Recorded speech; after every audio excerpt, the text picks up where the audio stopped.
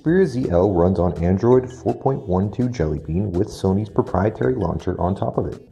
The user interface and software features are identical to those we saw with the water and dust-proof Xperia Z. The Android 4.2 Jelly Bean update is already in the works and should be released soon. The UI looks and feels snappier and faster thanks to Jelly Bean's Project Butter optimizations and the 4 crate cores inside the shell. Google Now is also on board, as expected. Sony's proprietary launcher has some interesting goodies. The lock screen offers eye candy animations and music controls, while the notification area has connectivity toggles. Sony has supplied many static and live wallpapers, as well as system themes. Switching the system theme only takes a few taps. The home screen panes are 5 by default, but you can add, edit, or remove new ones quite easily. The maximum panes you can have is 7. There is no overview mode like we're used to seeing from most recent Xperia smartphones.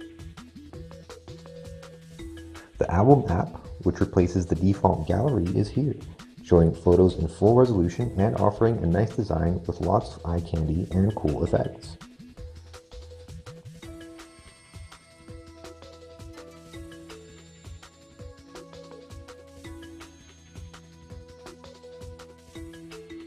The refreshed Walkman audio player is on board as well.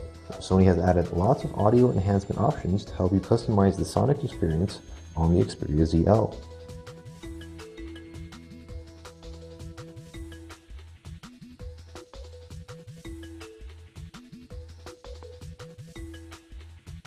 The video player has been replaced by Sony's proprietary Movies app, which downloads info online and matches it to your movies and video clips.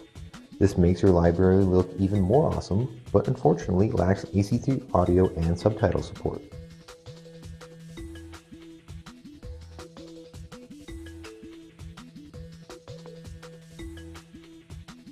The only web browser you get with the Xperia ZL is Google Chrome.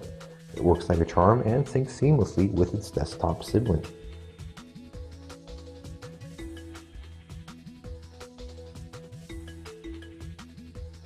Finally, there is Office Suite 7, which allows you to view most of the popular document formats.